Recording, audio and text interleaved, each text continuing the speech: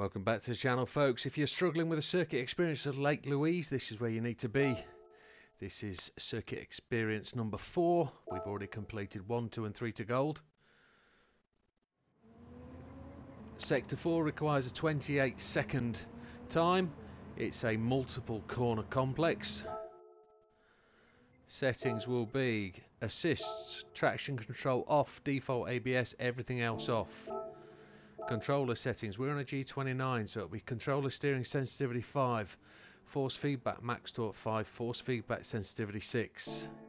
Ghost settings, ghost will be offset by 0.9 seconds, and you'll see 2 of them if I've had to do multiple runs.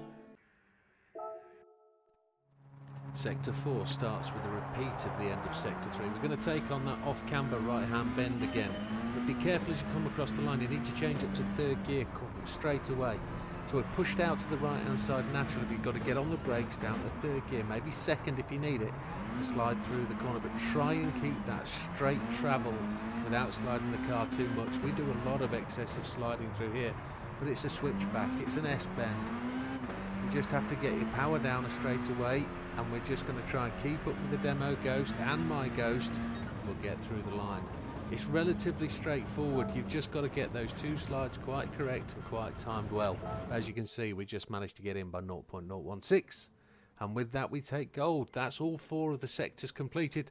Now we're on to the time attack. We'll see you at the next one. Take care, folks. All the best.